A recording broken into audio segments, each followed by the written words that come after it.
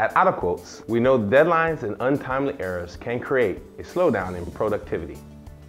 On the AQ Designer ribbon, there's a Report an Error icon.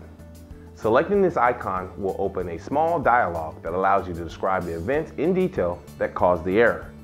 This icon is limited to the events that occurred in the current active drawing. Once submitted, a project ID is flagged on the AQ servers to initiate troubleshooting by the AutoQuotes support team. Although we do not anticipate there being a problem, it's nice to know that you have a direct point of contact inside AQ Designer.